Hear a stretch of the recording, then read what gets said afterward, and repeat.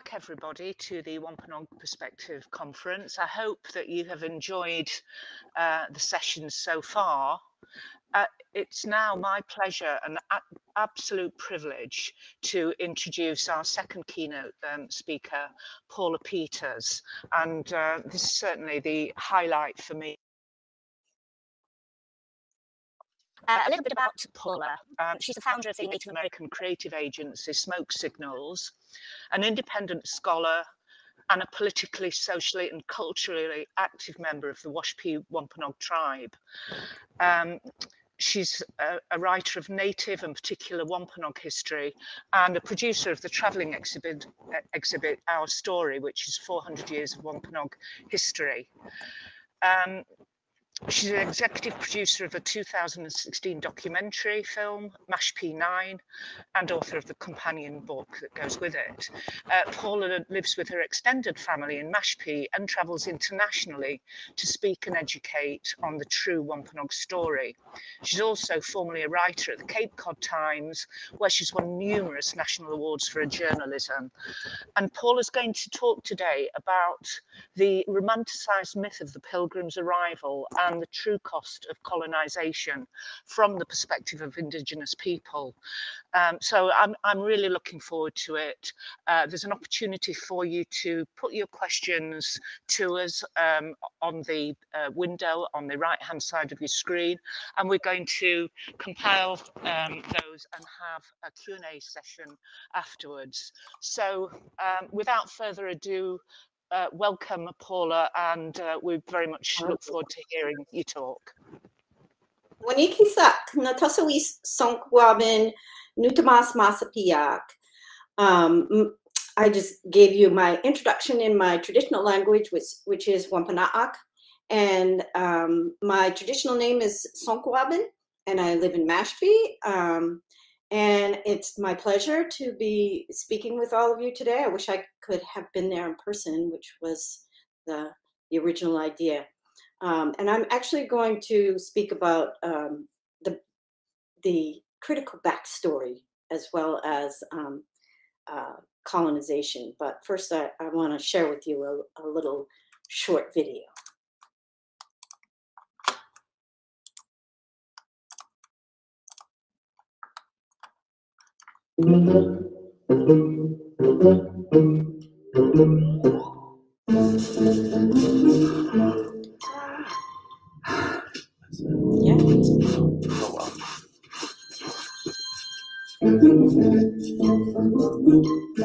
Dude, what are you doing? That's so wrong. You and I need...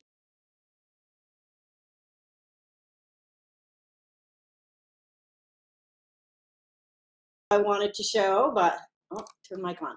Not exactly the one I wanted to show, but still give you a little lighthearted way to start. But it's certainly not a lighthearted topic. There is certainly an important backstory to the Mayflower, and for most people who are studying it in this country, it comes around about third grade in grammar school. People begin to talk about the Mayflower, Thanksgiving holiday, and everything begins in the year 1620. And it avoids some really important history where the Wampanoag are concerned,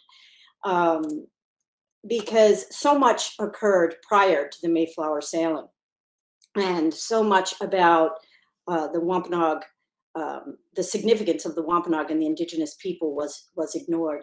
I'm going to speak to you partially from things I have already written and partially just things that I already know, but in order to introduce the topic of the lifestyle and the spirituality of the Wampanoag, I want to read from you from a paper that I'd already written.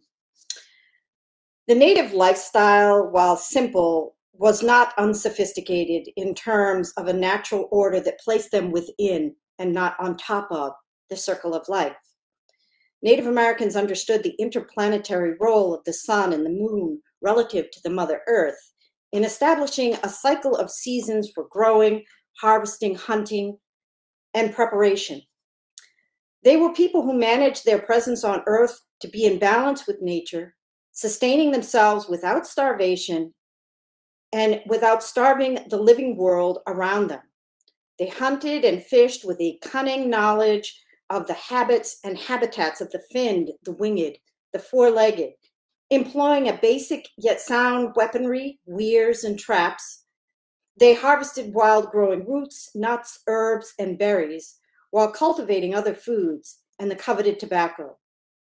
Their dome-shaped dwellings clustered in village settings further reflected the simplicity of their lifestyle and were more often than not multi-generational confines, including some that were seasonal to afford access to coastal regions for fishing and planting. In Native American culture, there was a hierarchy of governance and leadership so pragmatic that it eventually became a model for the democracy framed by the post-revolutionary founding fathers of the United States. Native civilizations and humanity were of a much higher intellect than old world interlopers seemed to have any use for.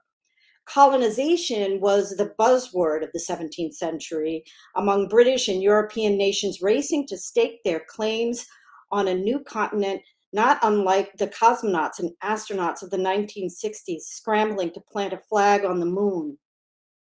For these Europeans experiencing the religious wars of the 16th and 17th centuries, colonizing among indigenous people might have required compromising hard-fought religious principles.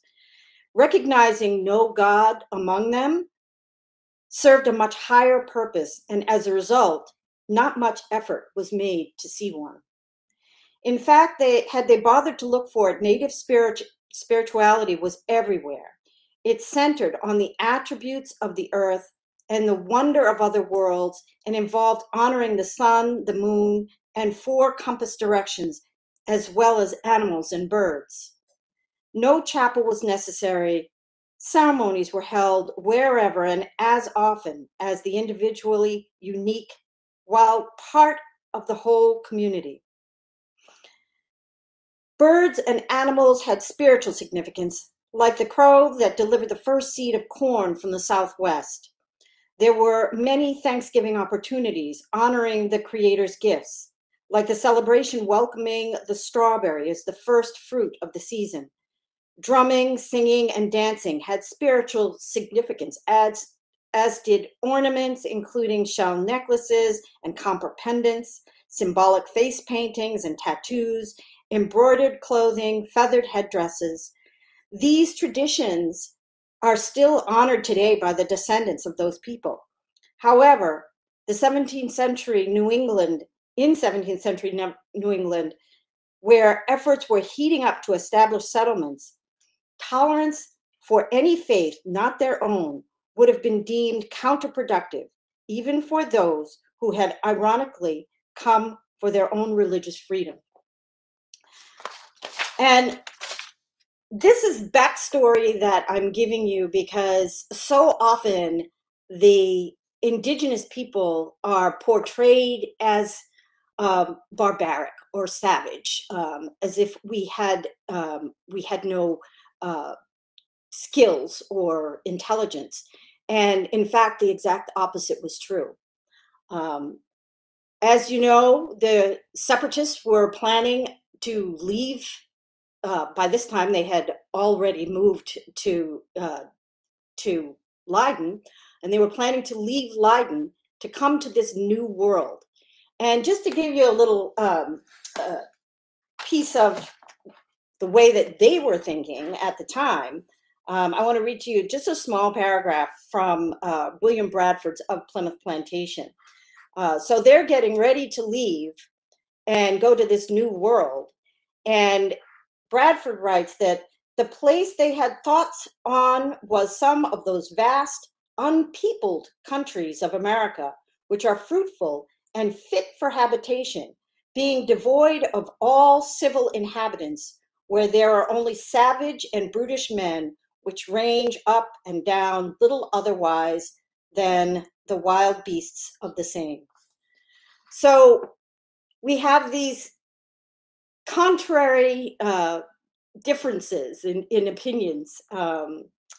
The separatists were coming here and they were feeling as though they're just coming to a vast unpeopled land, and it just wasn't the case. And they actually had more evidence than they wanted to pay attention to.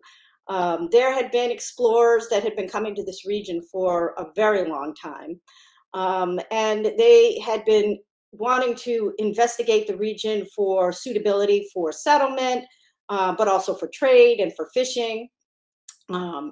And roundabout early in the 17th century, there had been some mapping of the region by a very famous explorer, John Smith, who came and mapped the very area that would ultimately be colonized by the Pilgrims on the Mayflower.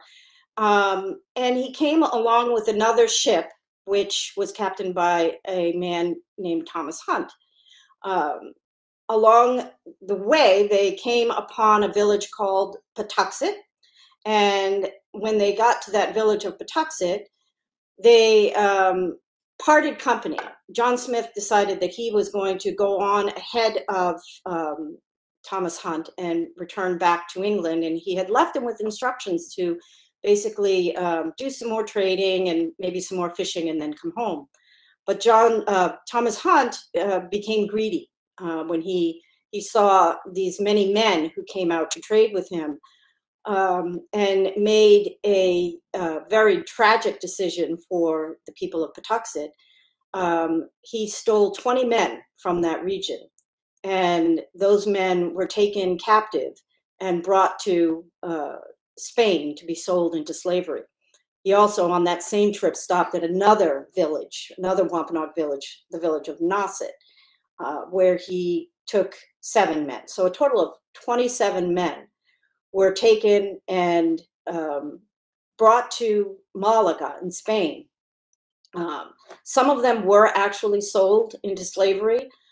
Some were rescued by a group of friars who came and protested the sale of these men in slavery. It was just a really tragic time. And this is something that gets written about a lot in history, but doesn't get spoken about. It is that tragic backstory to the Mayflower. We, as Native people, remember this time, of course, with a great deal of sadness, that our people were devastated, of course, by this. And as Smoke Signals was charged with creating an exhibit some years back that would tell our story in our voice, one of the things that we thought was really important to do was to put some flesh on the bones of those people who endured that indignity of the slavery, who endured and tragically had been left behind without any hope of ever recovering their loved ones. And it was really quite easy for us to do, because all you had to really do was to imagine suddenly being left without your loved ones, or having your loved ones taken from you without any idea of what had happened to them. Anyway, I want to share with you one of the videos that we created for our exhibit, Our Story, that helps us to tell that part of this story.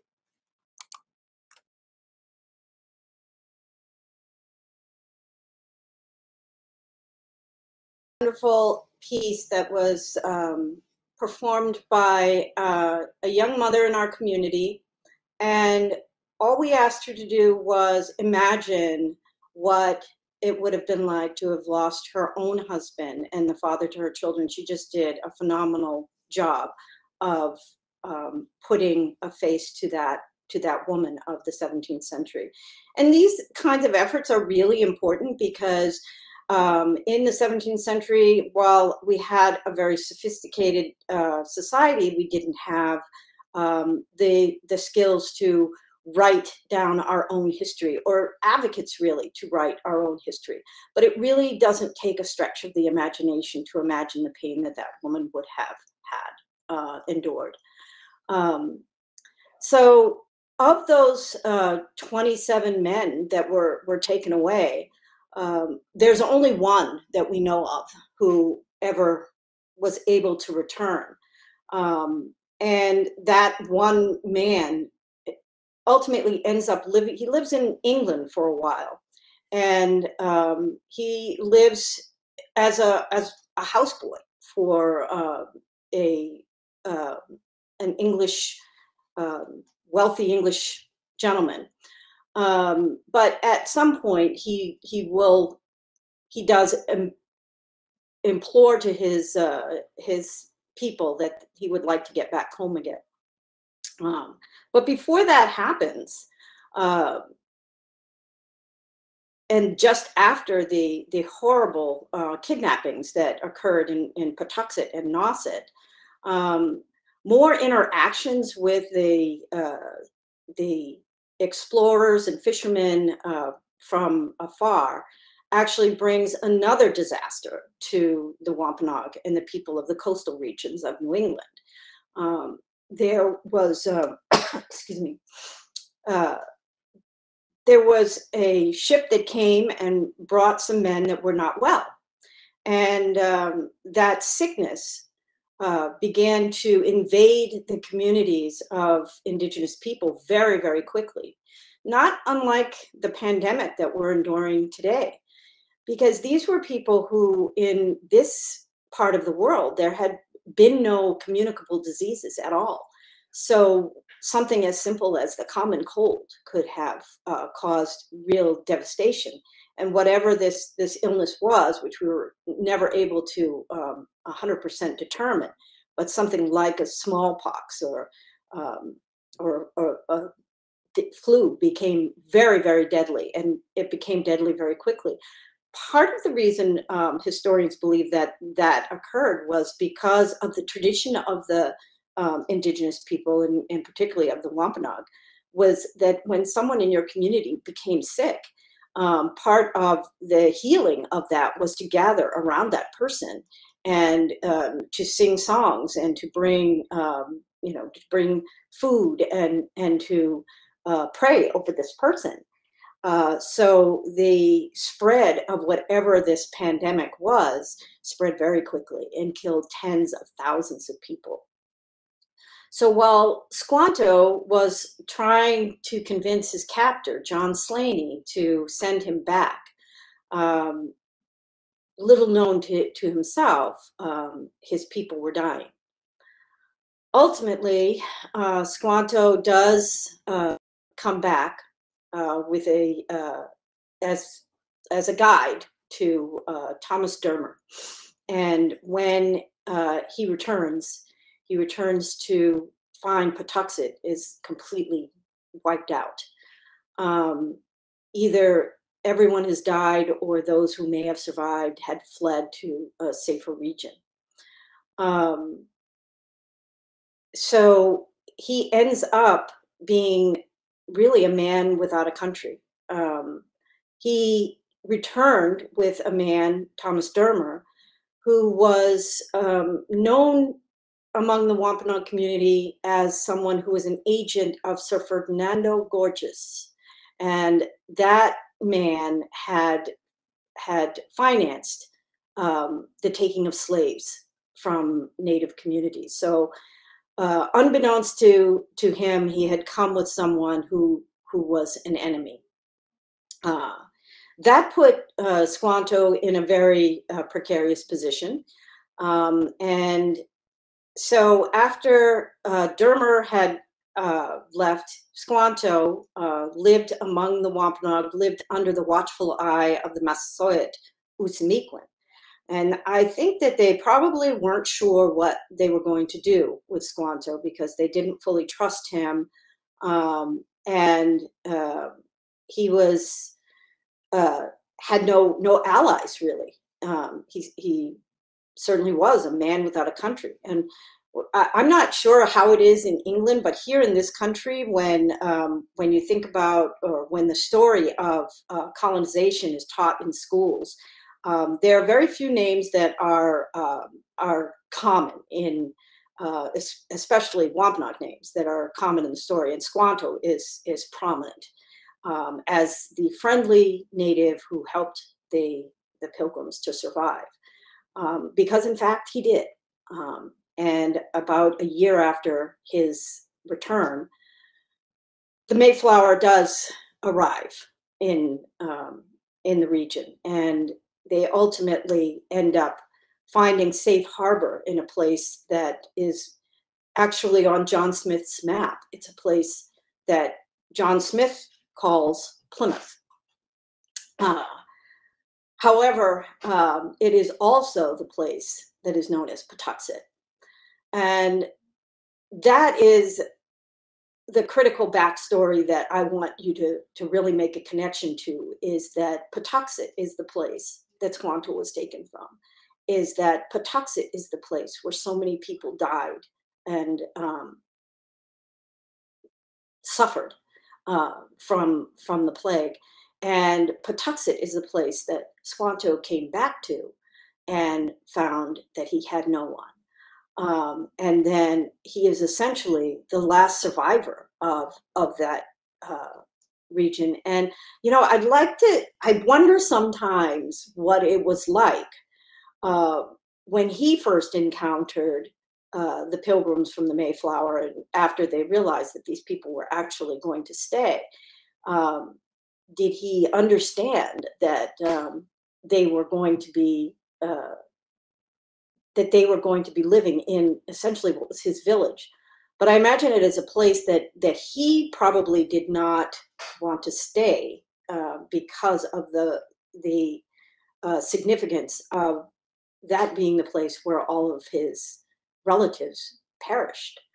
Another thing that isn't often told, and as the story of the Pilgrims is carried on, is that when they arrived in Plymouth and Patuxet and called it Plymouth, the plague was a very obvious, had a very obvious impact on that region. They actually had to sweep away the bones of the dead in order to build their temporary homes and then ultimately their permanent homes. So it was something that's probably written in the margins here and there. Actually, William Bradford does write about it to some degree in his writings, and it's kind of overlooked. But what a dramatic thing to have happened to you. Would you come to a place and then build your homes on the graves of the people that had lived there before you, which is just another bit of evidence of how little they thought of the indigenous people. Oh, we're going to share Bradford now? Okay. Okay.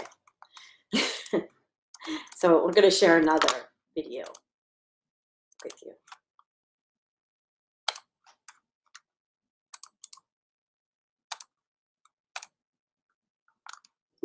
Dear Pilgrims, as we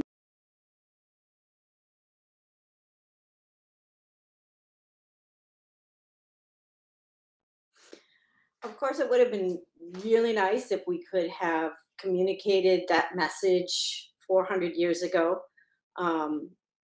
It really comes from and I thank Talia for reading that letter for us. It was a part of a project that some folks in the UK had asked us to participate in. Of course, things worked out a little bit differently for us, a lot differently for us.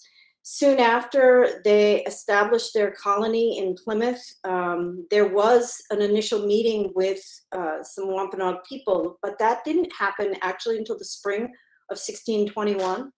And in fact, Squanto did play a big role in introducing the Wampanoag leader Usa Miquin to the leaders of the Plymouth colony and helping to negotiate a treaty that would have made them allies to one another.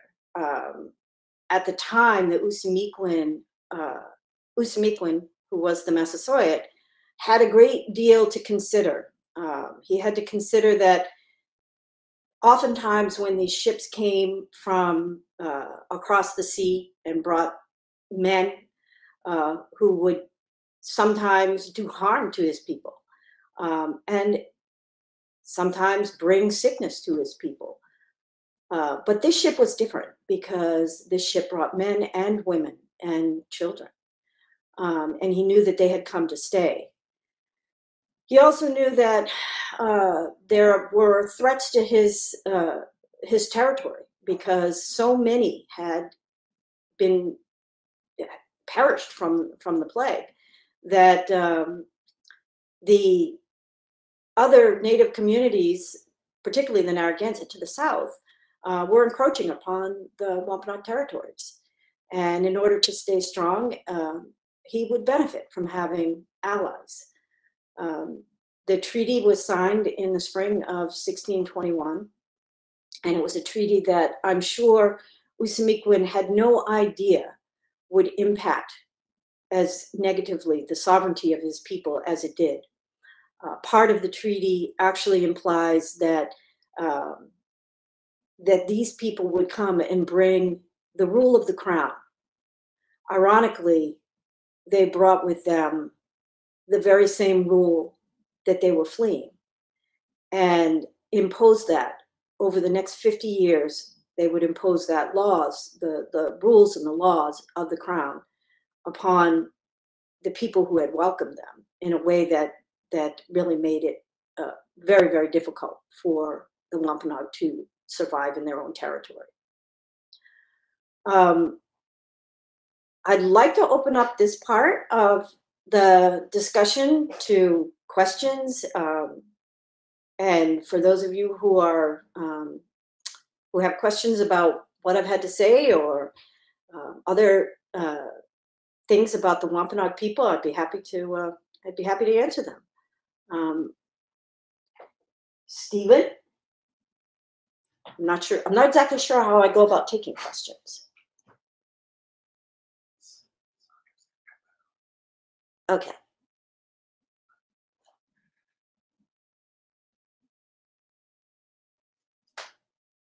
Well, thank you very much, Paula, for that. Those wonderful words. I'm just going to echo what Scott said, and you don't really need to add anything more than that. Beautiful, touching the truth. I think so inspiring, so incredibly moving.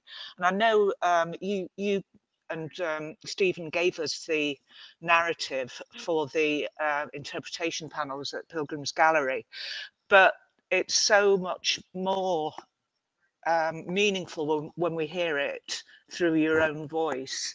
I'm going to hand over in a second to Tim, my colleague, who's going to facilitate the questions and answers. If I can start off, though, with one question. Certainly for visitors to the Pilgrim's Gallery, the most asked questions were about Squanto. I mean, everybody is just enthralled by that story.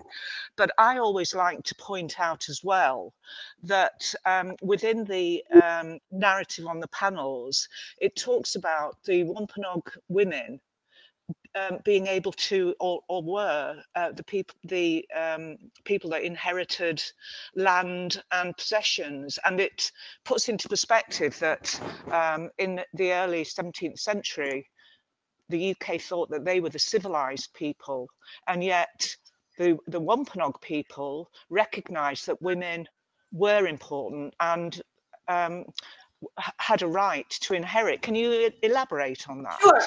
You know, we are to be a matriarchal society, and women were landowners, primarily the landowners, and women could ascend to become leaders, to become sachems and chiefs, and were very much considered equal to men. it was something that was very challenging for the colonists, because when they initially had to make dealings with their tribal neighbors and would have to, in some cases, deal with women leaders, it boggled their minds. They really didn't understand how that could be, because of course their women had played a much more subservient role. Thank you. So I'm going to hand over to Tim now, who's just been making a note of some of the questions and comments for you. Thank you very much, Peter. Hello, Paula. Very nice to meet you. I've met her before. I loved the presentation, so thank you so much. And hi again, Hartman. Nice to see you. Is Hartman there? Is he going to be joining for some of the questions? Yep, back. Hi, Hartman. I will just go through the list. I've got a couple of questions myself, but I'll pick out some things that are comments and maybe see if I can spin them into sort of questions for you, Paula, if I can. A question from Viola, which is about remembering that in order for the Pilgrims to plant their extreme Puritan agenda onto the shores of Massachusetts, that all dissenters had to be silenced, and the Wampanoag people had not only to be silenced but needed to be demonized in order to justify their actions. Any thoughts or comments on that comment? Well, I mean, that was pretty much the way that it happened. Hartman, did you want to chime in there? Is he still with us? Sure, I'm happy to chime in where I can. Yeah, I mean, that's definitely the case. The fact of the matter is, you know, with that really rigid totalitarian idea that there is such a one narrow way to live, the idea that you have a viable alternative imaginable out there is a threat to the very nature of that. So of course, anything else that viably could work had to be eliminated, removed, or as they sought to remove themselves from a world that that they couldn't tolerate being around for the success of different other viewpoints influencing their kids. And our world here was no different. It just had the blessing of the society of Europe to go and dominate and displace and subjugate non-Christian peoples of the Western Hemisphere and Africa and other parts of the world, as through the doctrine of discovery that made it acceptable to subjugate any non-Christian people and to take from them in any way that you might imagine, and all authorized by the Pope, even though the Mayflower passengers were no fan of the Pope. This idealism of Christian superiority spilled out, of course, you know, over and over again. You know, I was hoping to jump in and echo on some of the things that Paula was saying about our matriarchal systems as well. Yeah, the matriarchal systems were such a problem. I know that later on they have a war known as King Philip's War, fought with the descendants of Usamequin. But largely this war was fought with two main leaders. It was Philip Metacom, as his Wampanoag name is, and his older sister-in-law, Weedamoo. And the land in Taunton that we are still having disputes over today was land that was held by Weedamoo. And the English attempted to buy that land from her husband, from her brother, and from her sons, all these men in her family, that they attempted to buy the land because they couldn't get past the idea that she was a woman who had the right to buy and sell land. And this eventually led to a war, a very violent and bloody war. The fact that again and again that she wouldn't relinquish her right to be the only person who had any right to sell or to, you know, transfer the holdings of that land, because she was the only title holder. And this was so far beyond the imagination of the English colonists at the time that this actually led to a full-blown war where the English were almost driven out of New England, very nearly so. you. A question come from Kathy then. Why do you think the truth has never been told, and how can that be changed? There's a big question for you. Yeah. Well, the truth is definitely been there all along. The Wampanoag story, the Wampanoag truth, is something that has been marginalized or ignored for the last 400 years. But it's not been difficult for us to delve into these writings, even though we didn't have things written by our own hand. As I mentioned earlier, it's not difficult to read what is been sometimes shamelessly journaled by the explorers who came here, who are saying, there's one explorer's journal that every time I read it, I'm just blown away by how plainly they write about having to grab the natives. They were so naked, it said. They were so naked and their skin was slippery. And the reason their skin was slippery is because they warmed themselves, in cooler weather. They would put bear oil or whale oil grease on their bodies. That's what kept them warm. And they were trying to kidnap these men, and they had to grab them by the hair on their heads. And just reading something like that and knowing that we're talking about human beings, you just need to put on your human being hat and interpret that for what it really is. And there's been hundreds of years of our story being ignored or marginalized. And I think that one of the silver linings to this 400th anniversary is that we discovered that people really want to know the truth. People really want to know the whole story. And at first, I thought when we began to put together exhibits and tell stories about this and write about this, that we would get a lot of pushback, when in fact it has been the exact opposite. The people are hungry for this kind of knowledge. I just wondered if you wanted to add anything to that. Is it about listening? It's taken 400 years for people to actually listen. The story sounds like it's always been there, but nobody's been willing to listen, perhaps. Well, certainly there's the story has always been there. The truth exists on its own, whether people speak it or not. The truth is, it exists free of our willingness to look at it. So this is one of the things about the truth, as opposed to lies and fabrication. It's part of why the truth can always be questioned. Because there's a solid reality about it. But we have seen periods of time where, and across different spectrums of society, where the truth makes some people uncomfortable, especially people who are in power and like to maintain the status quo of how the system at hand works. And sometimes the truth can erode the faith in that system, and our faith and our belief in these systems of power and structures of power are the most important things that empower them. So our power within ourselves is something that we freely give away if we don't understand the truth.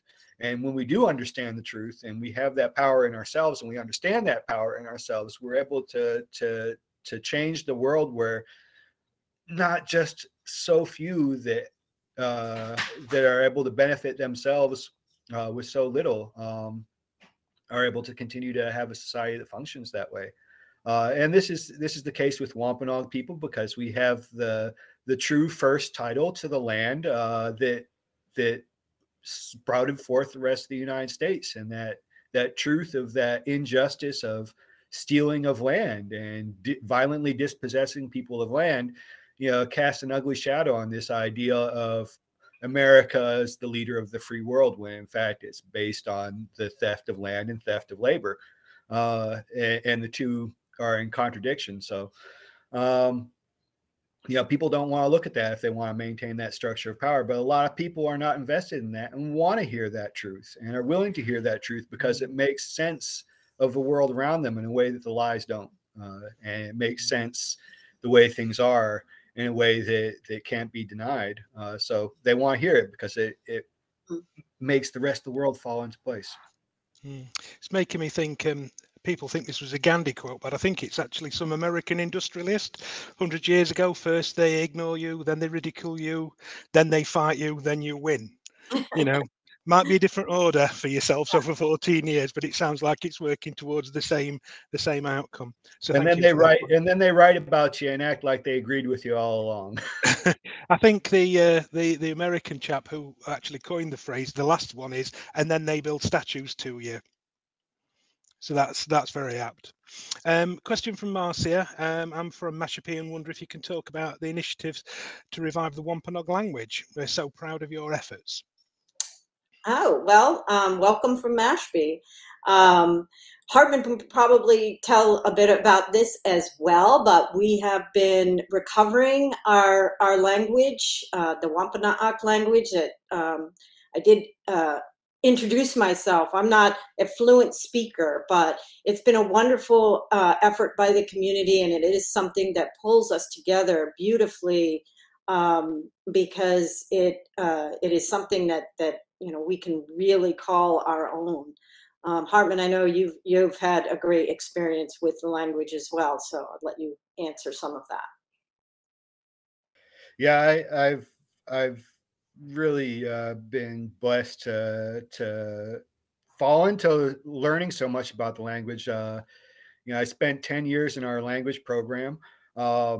I first started the classes thinking I'd learn how to say a few things, and that was it. And yet found how much amazing historical and cultural information is embedded in a language.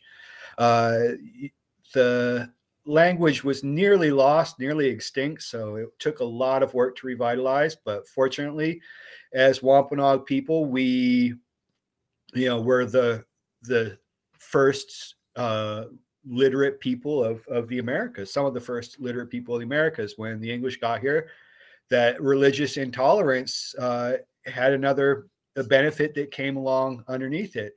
They wanted to teach us to read and write so we could learn the scripture of the Bible.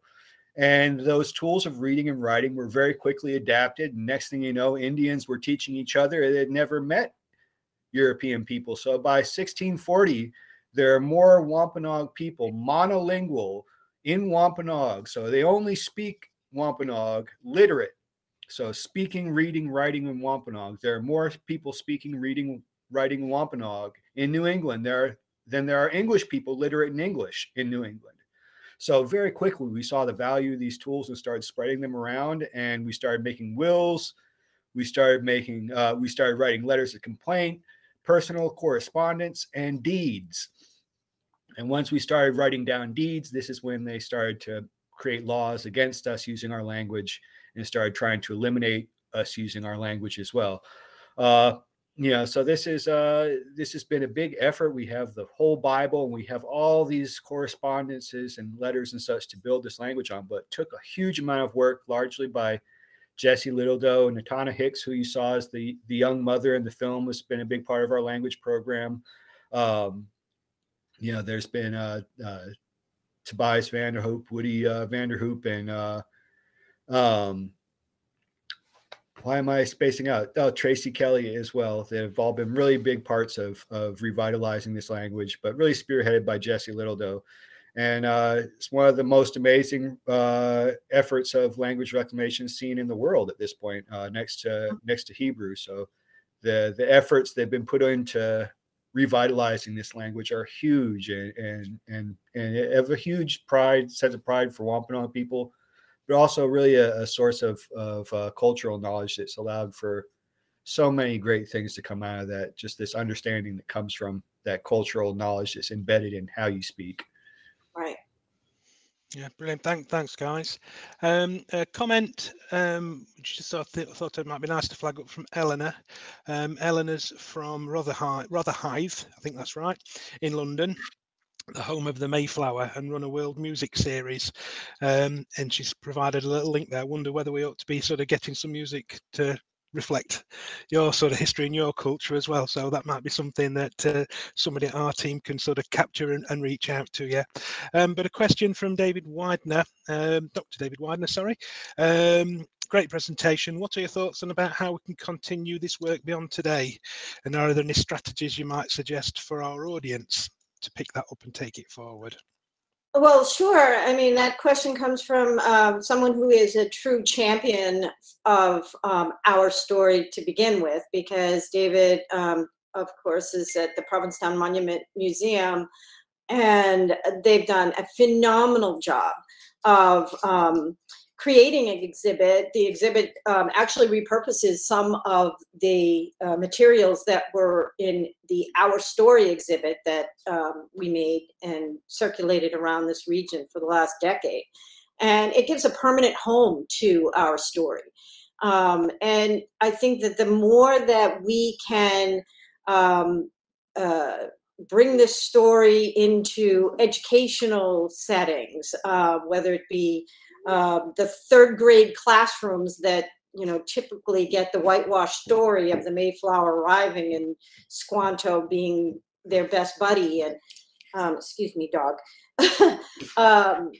But either that, as well as these college level courses that are now focusing more on a more balanced story. And asking the obvious questions.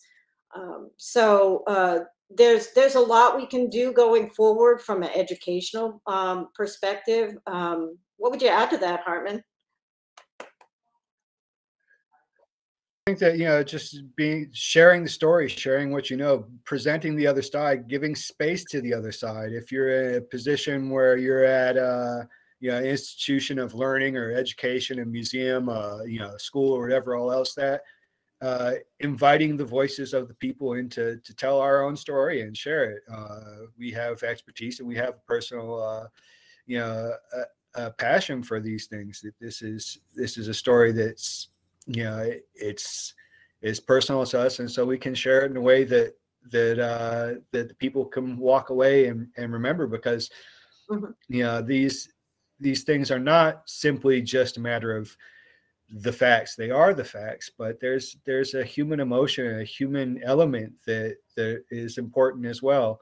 And so I think to allow Native people to share our own stories is important to what the people that we're sharing with are able to carry away and take away with it. And it's, you know, when you hear somebody talking about A, B, and C person, you know, 3 times removed, it's a really different thing than when you hear about somebody who's talking about something that's personal to them, that's impacted their life.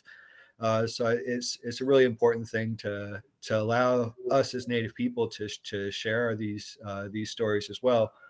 You know, we are seeing here in the States a real pushback against teaching factual, actual history under the guise of the right wing pushing against something that they call critical race theory. But critical race theory, as I was talking in the breakout session earlier, is really a college level, you know, teaching, and they're using this fear mongering of critical race theory, which is obviously something that there is a lack of understanding of, to force, you know, inline curriculum even down to kindergarten. So we need to work against that and see that for what that is, and struggle against that here in the United States. Be allowed to teach the actual facts of history, even if they make some people uncomfortable. And that's the truth about history. If you're not being confronted with something uncomfortable, then you're not really learning true history. You're learning propaganda. So less propaganda, more fact. Absolutely. Sharing from the people whose story it is. I mean, personally, the takeaway for me is that, as I think I touched on with Stephen earlier, one thing that we were keen to do is sort of connect the Mashpee people, Wampanoag people, with our youth council, because our youth council are our future. They're our representatives in Basset Law, and sort of tying those guys up with maybe you guys, some of your younger representatives, and keep that dialogue going so it goes on to the next generation. So I'm certainly a big advocate of that, and will support that. Programs like that are amazingly fruitful and just wonderful. So yeah, I'm all for something like that. Those types of exchanges really, build into amazing things and things that you don't necessarily see in a couple of years, but you see expanded out over decades. I'm just hankering after a trip over there, you see, so I'm thinking if I push that, I might be able to facilitate that on expenses. A comment from Sam, which comes back to one of the points earlier, actually, about it. I think it's just over 100 years, isn't it, since we got the vote for women in the United Kingdom. So it's still quite current history for us, going back to giving women equal rights. There was one more comment I think I just wanted to pick up. Where is it? How many years is the United States into allowing women to vote? It was 1922, so it's been about 100 years. Yeah. And you've got an offer, I think, about the Wampanoag music side of things, so we'll correct those links for you. Where was it? I saw another question somewhere. I can't find it now. Somebody backing up the point about sort of taking it forward and making sure it sort of carries on. So backing that up. Just if there's any more questions to come in, can I throw one of mine in, actually? And it was something, I can't remember if it was yourself, Hartman, or Stephen mentioned when you were over with us. And we were talking about this concept about enoughness. And when I was listening to the third video, I wrote a couple of things down about we are the land and there's enough land to share. And I thought how pertinent that is now and currently. And I was thinking, I read something only yesterday, which it said, if everyone had nothing, everyone would be happier than if everybody had everything. Right.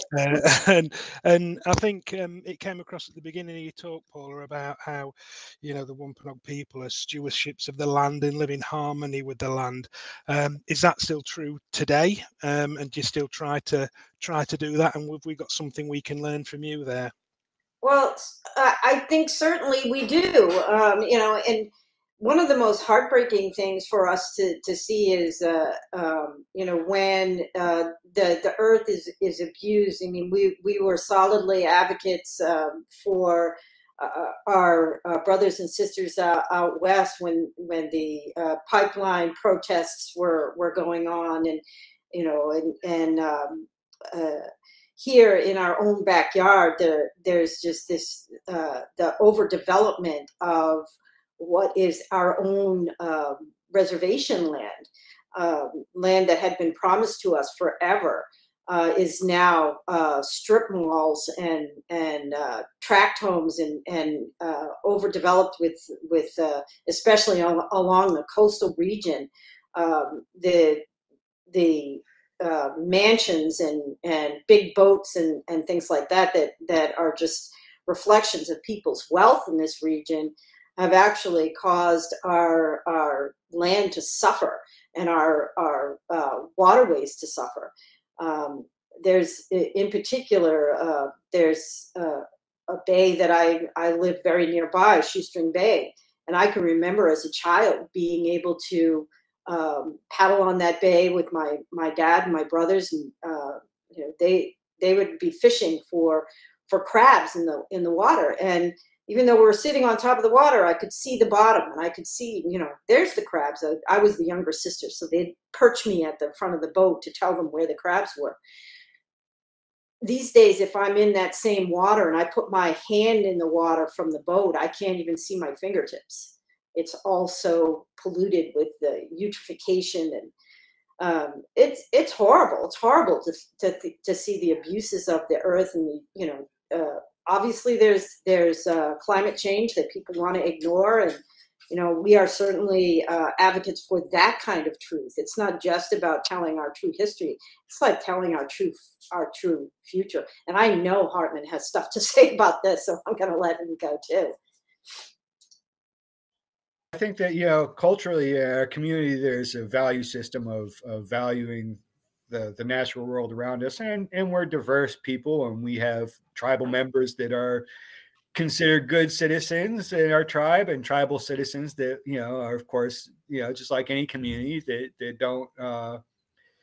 don't fall in line with the expectations. But there is a sense of what community expects, and people who treat the environment badly are not considered good citizens of our people. This is something that our society and our community will put the shame on you for, if you're doing things that are not helpful to the earth and to our land. The development around Mashpee is so terribly overdone, and it's like talking about these waterways and these houses and these golf courses that are just dumping the fertilizer into the water, and we're seeing algae blooms. The pond was closed for swimming this past summertime, and it was the first time that I know of it happening. And it used to be some of the cleanest water in all of Cape Cod. But these houses and these golf courses and these symbols of wealth and affluence are oftentimes things that are not even occupied and used for more than half the year. There are some things that they're kept up for the very wealthy to be able to expend a couple of weeks for their vacation in Cape Cod and have the bright green lawns and have their boat and have they unwrap for that one trip out a year. And yet the people who've been here and lived here for 12, 13, 15,000 years have to suffer being able to use and access our pond, which we love and care about, and water is a part of us and we are a part of it, that we share a ceremony with, that we interact with in a way that values these as our living relatives, the fish, the hawks, the eagles, the deer, the trees themselves. This is what we're taught to understand, that these are our relatives and our neighbors and a part of our community just as much as our human cousins. And when this is what's taught to you to see in the value of the world, how painful it is to see these things destroyed, cut down, run amok. These traditions like going clamming, which is a valuable tradition to me. Not only do I like to go to the water and get clams and eat the clams and feed my body with them, I also make jewelry from the shell. And the places that my grandfather taught me to go and shellfish are things that you go down to the water now and you see that the sign says no shellfishing because the water is polluted. It's not just a matter of the resource itself, it's a matter of the traditions of how we go and gather, the stories that are told with it, the way that we learn to value and love and care for the land. These things are all impacted by this overdevelopment. And this matter of resource extraction, this matter of taking what you want is central to colonization and what that colonial effort is. And it's something that we see is present, then, and it's still present today, whether it's a housing developer or a oil pipeline or a copper mine or a gold mine. As we, I've seen this happen in indigenous communities throughout the Americas.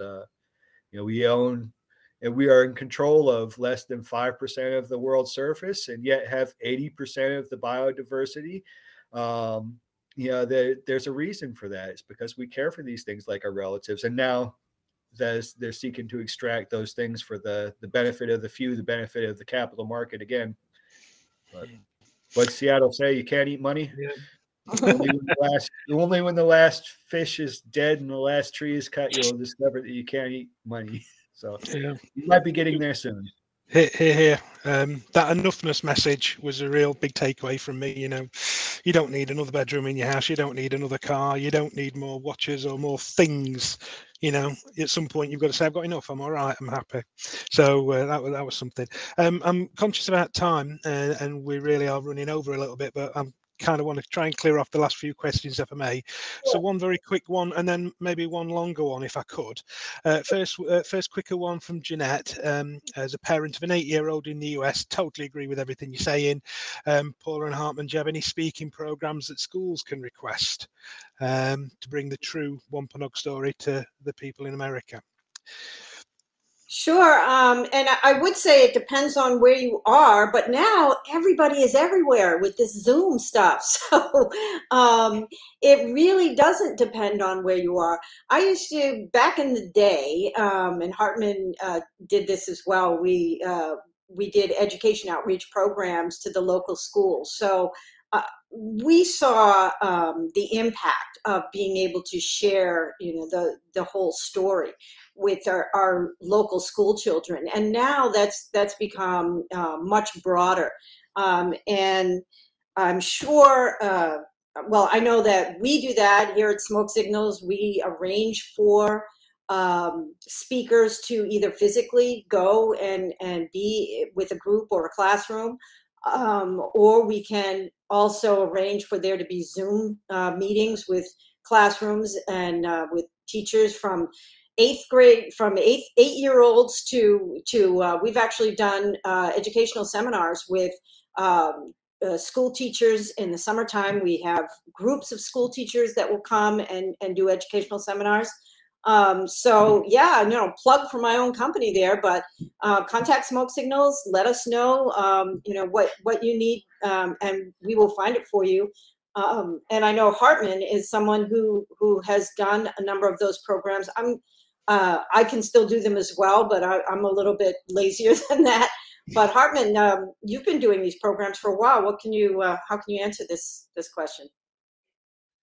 Yeah, certainly. I got to, this past summer, go down to Virginia for Teachers Institute teaching difficult history. So that's part of the things that I've participated in is doing training for teachers, and then that disseminates further. But I also done in-person classroom visits or Zoom classroom visits. After our visit to Bassett Law Museum, I got to be included into a Zoom classroom presentation for year 2 in the classroom over there in England. So that was something I did. But I'm happy to show up at classrooms and do presentations, bring stuff for kids to touch and feel, and hold in their hands if that's possible. And that's always something that kids carry away well. But it's also the reality of the world we're living in right now. Zoom is sometimes the safer option, but it's also sometimes just the more realistic option. I wouldn't have been able to make a quick weekday trip over to England to do that grade 2 or year 2, or I forget how you guys call it. I think it's year 2 or level 2 or whatever it is in England. Yeah. So that wouldn't have been possible without Zoom, and it's nice to be able to do that as well. I do still have a ticket that I have. There's Amelia talking about it. Yeah. I'm going to say something there. Oh, I do still have a ticket to the UK that I've got to use before the year is out. One of my trips that I had planned right after COVID began, of course, was canceled. And the airlines is now hammering me to use the ticket or lose it. I don't know. Lovely. Well, I'm sure we'd welcome you over back in Bassett Law anytime, Paula. Okay.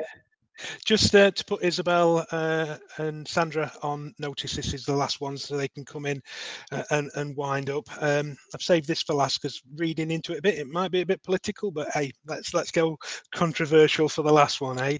And this is from Marcia and Dr. Widener. Joined together. So can we bring up the challenge of the Wampanoag sovereignty and the current situation that you're in? And David Wine is backing that up, saying the audience should be told about the tribal lands. So I'm not sure exactly what that means, but if you could pick that up to wind us up, please, that'd be fabulous. I know exactly what David is talking about. And we have struggled for 400 years to remain in our ancestral homelands. And roundabout in the 1970s, it became clear to the Wampanoag people who were still living here in Mashpee that our tribal rights were being infringed upon, our tribal lands were disappearing at an alarming rate. And so, make a long story short, because this could be a very long answer, but I'm going to make it a short answer. The Wampanoag people sued for the return of our ancestral lands, and as such, launched the process of federal acknowledgement in this country. Because prior to our suing for the return of our lands in the 1970s, there was no process for federal acknowledgement of Indian tribes. And that came about, and the whole process developed as they tried to deny our acknowledgement of our tribe for over 30 years. So tribal sovereignty for us is incredibly hard fought. My father was among those leaders who petitioned for the acknowledgement back in 1974, and he died waiting for the government to say, yes, you are here. By 2007, we did earn our federal acknowledgement, but it came in such a period of our internal political turmoil that we were not able to continue the rightful purpose for even getting this federal acknowledgement was so that we could sue for our lands, the return of the open space in Mashpee, which would have been, there were many, many people in the community who were not Native who agreed with the tribe having these lands returned to them because they felt like we would have been much better stewards of the land. But in the 30 years that we spent waiting for our acknowledgement, so many of the developers who fought our right to have our lands returned to us, they developed those lands. And that's why Shoestring Bay is black instead of clear. And it's a right that we have to continue to fight for. As Hartman mentioned, and I'll let him speak more about the lands in Taunton, which are also our ancestral homelands. We've had to fight for the rights to keep that as part of our reservation because there's just those who politically have different ideas. But yeah, Hartman, I'll let you jump in because I know we're running out of time.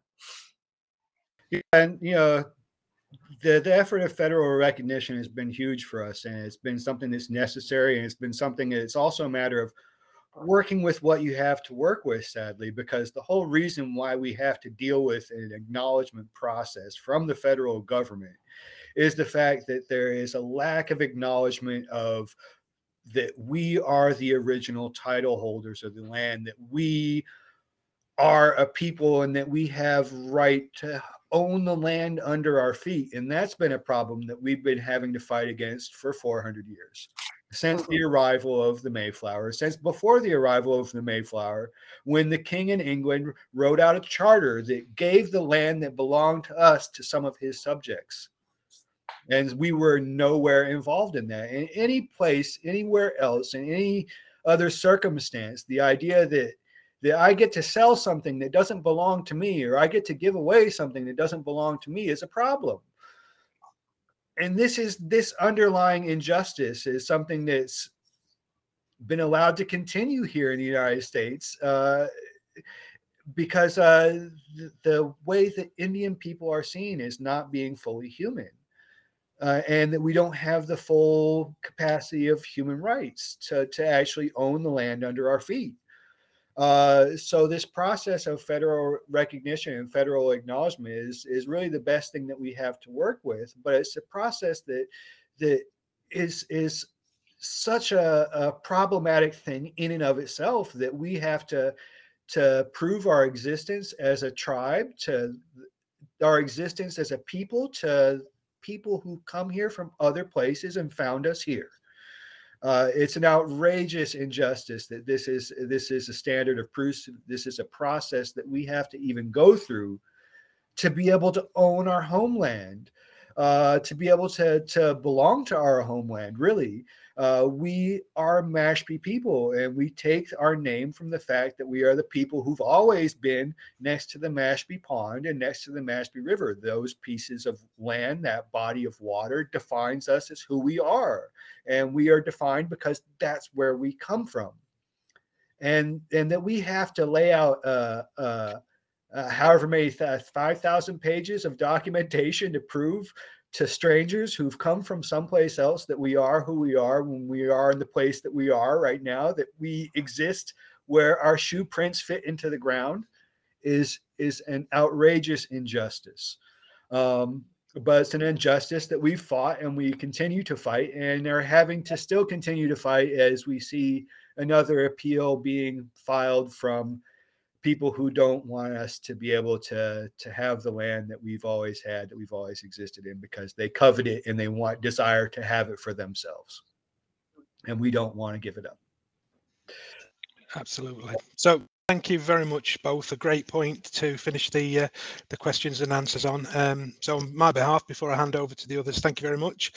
Paula, great to meet you. Hartman, I hope it's not 400 days, 400 months, 400 years before we can have another pint together in a pub somewhere. So hopefully we'll see each other again soon. So I'll hand over to Isabel and Sandra to wrap up. Thank you, everybody.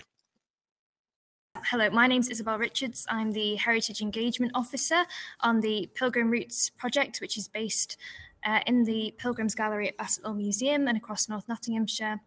I've also been the project manager of the Wampanoag Perspectives project over the last year or so. So I'm the architect of today's event, which I really hope you've enjoyed. I'm in the unenviable position of following lots of really eloquent people to try and wrap this up. But I do have the great privilege of saying thank you to everyone who's contributed today.